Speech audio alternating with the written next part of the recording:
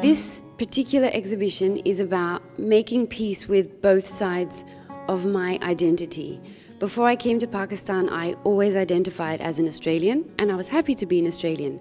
And during my time here, I have first of all been very upset about being in Pakistan. Then I became happy here, and then I didn't want to go back to Australia anymore. And I think doing these, while I was painting these works, I have finally made peace with both sides of my... I do regard this as my country, and I also regard Australia as my country.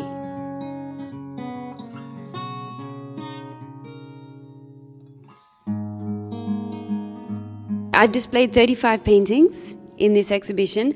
The medium is oil, always oil. I don't use acrylic, but on top of the oil I have added sometimes enamel, which you get that shiny surface, and I've also used leaves, wire, coconuts from the streets, and even bits of vacuum cleaners and rubbish.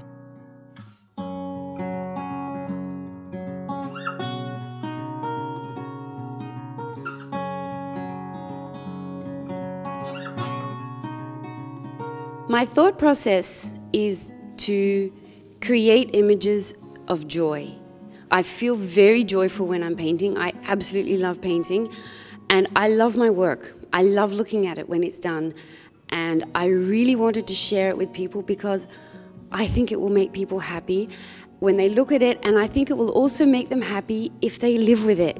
Like, as some of the very simple pieces are designed to bring either joy or contentment or peace into your home. Like, I've used the ideas also of, like, the idea of feng shui, that colors have their own power and their own therapy. So they can, sometimes you want to see blue, sometimes you want to see yellow, sometimes you want to see orange, and you can live with these colors and they'll improve your life.